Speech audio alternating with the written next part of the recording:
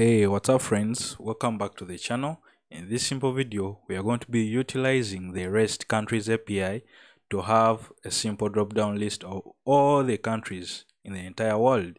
So let's say you have a registration form and you want users to select their countries, then you can automatically pick these countries from this API than hand coding them or writing them there in the form. So we are going to be utilizing this API. I'm going to leave the link in the description.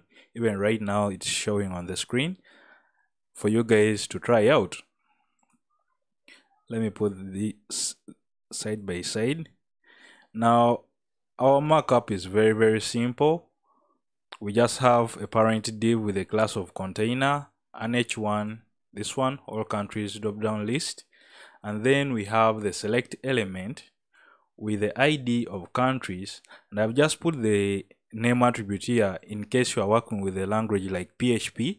This is where you hook on to get the value what the user has selected on that drop down list. So I'm just putting it there just for the sake, but the most important part is the ID. So it's this attribute of ID is the one that we are going to be hooking on to get this element and populating it with the option tags. Very simple. So I just have some internal stylings.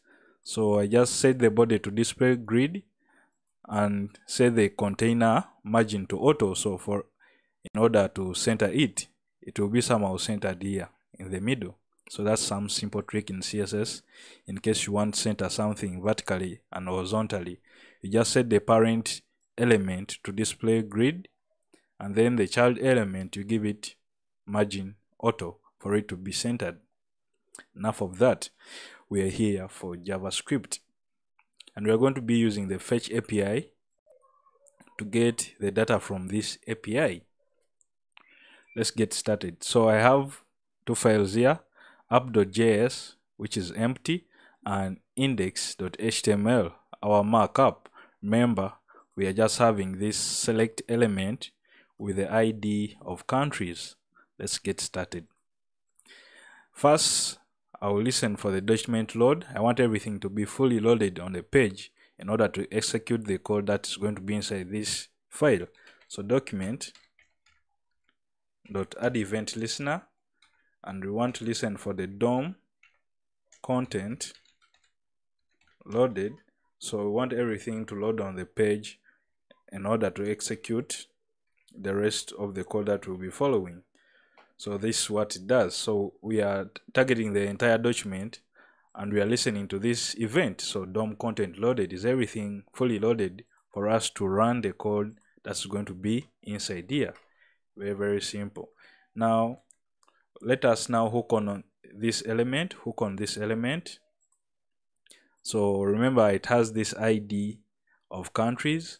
So I'll just create a variable here, const, and I call it select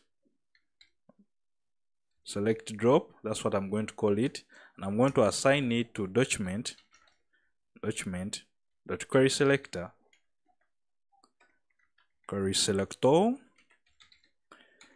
and I'm going to select this ID of countries. So whatever ID that you use here, make sure it's the one you assign to the variable that you'll be creating. So we put the hash symbol and put the countries. Now I had a lot of guys complaining about this way of selecting elements. So this is I'm used to CSS, so I know an ID is hash, a class is a dot, so it's a period, stuff like that. But for you guys, in case you don't want to use this method, you can just write select drop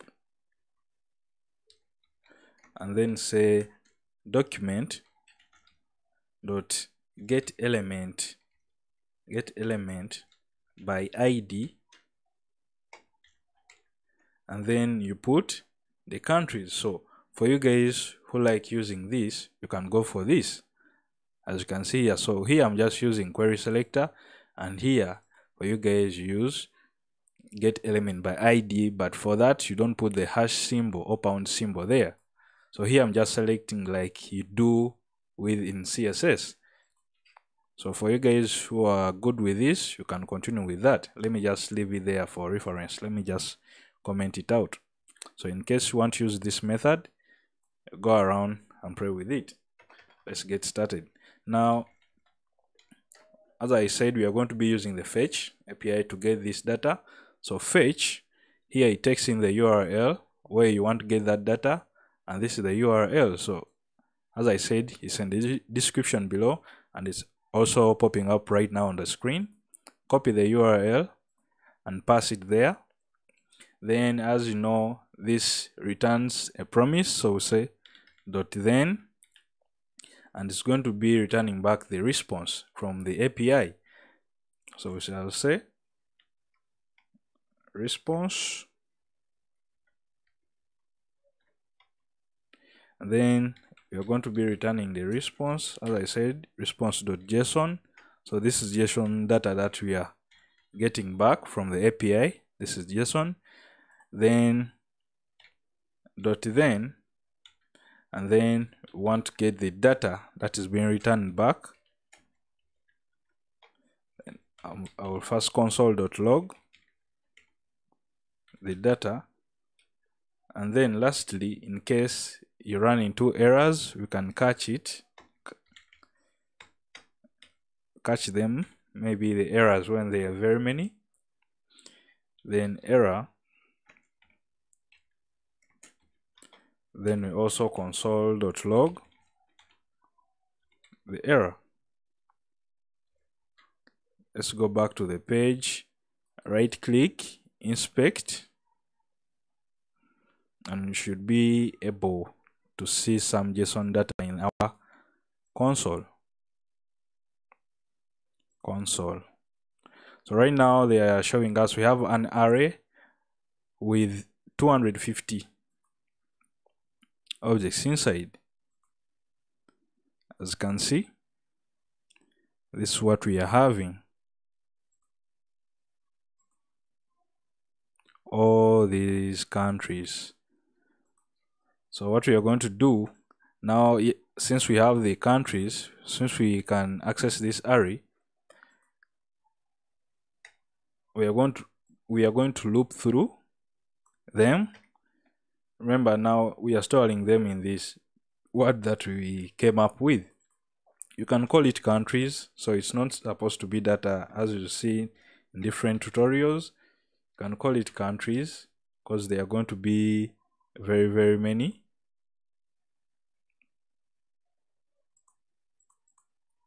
Let's just take it back to data, the one that you understand. Then we are going to loop through that. So data.forEach, I'm going to use the forEach loop, and I'm going to say for each country,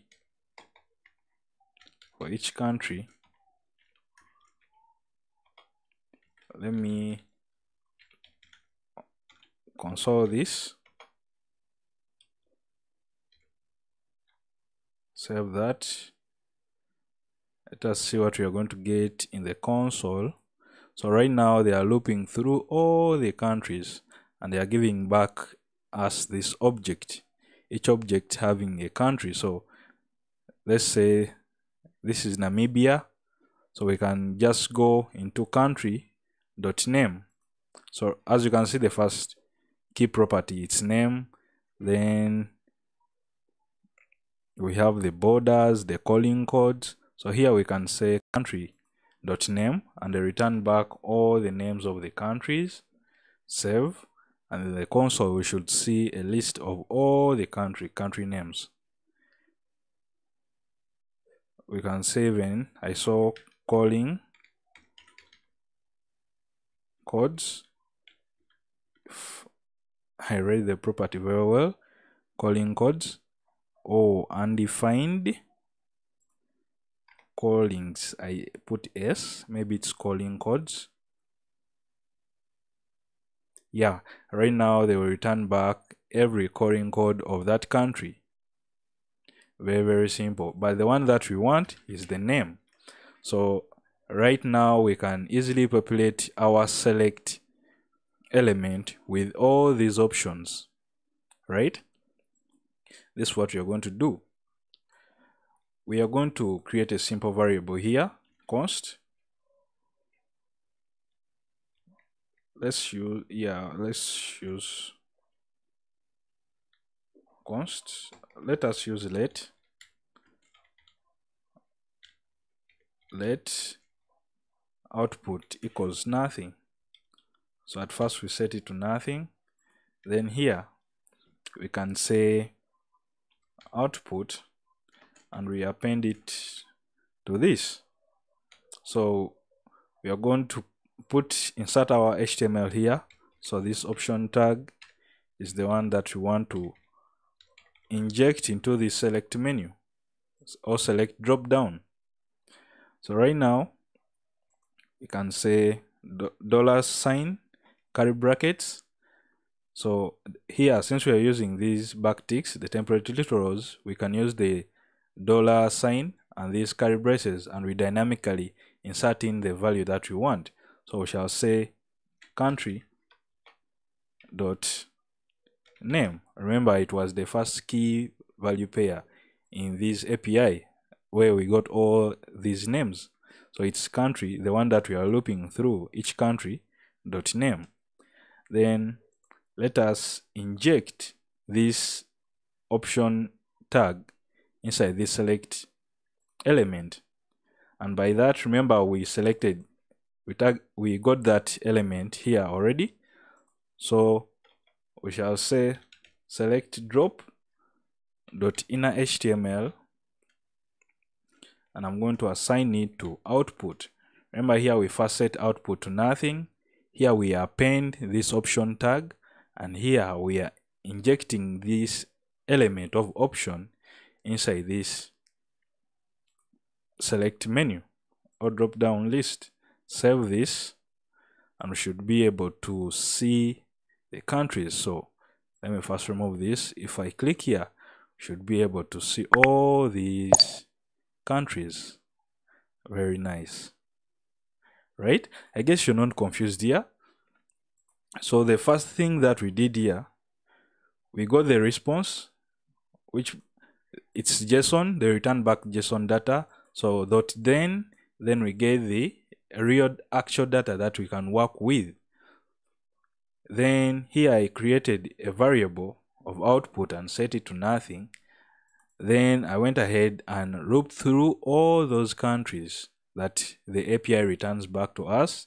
And for each country, I wanted to get back only the name. So this property that you're seeing here, .name, it's coming from the API. So this one, you can't put any other word that is not on the API. So we are using this name here to put in that.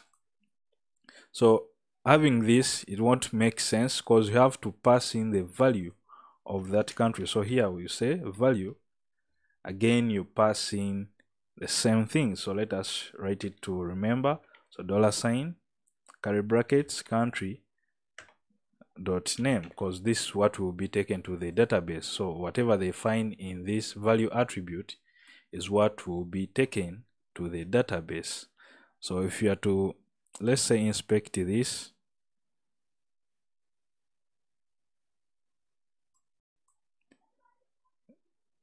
check this. So the value here, it's just what the user sees, but the actual data that will be taken in the database, it is in the option in the value attribute. So here, what you're seeing is what will be taken to the database. Very, very simple. So I have some simple markup here to show you how it will look like in a real scenario. So I have had this simple markup here, the entire tutorial. So I can remove this and then paste that form. So this is how it will be looking like. Let's say you want the username, email, password, confirm password, and then the country where the user will just come to the select menu and select their country. Than you hand coding all those countries by yourself, you just utilize this REST countries API and you'll be able to have this data. So the important part is this value attribute. Make sure you pass that country in the value attribute. So whatever the person selects on the list, let's say this, my country, I'll be selecting Uganda. So guys, if this tutorial was useful to you, please subscribe to the channel, like the video, share it on different social medias, and I will be seeing you in the next tutorials. Peace.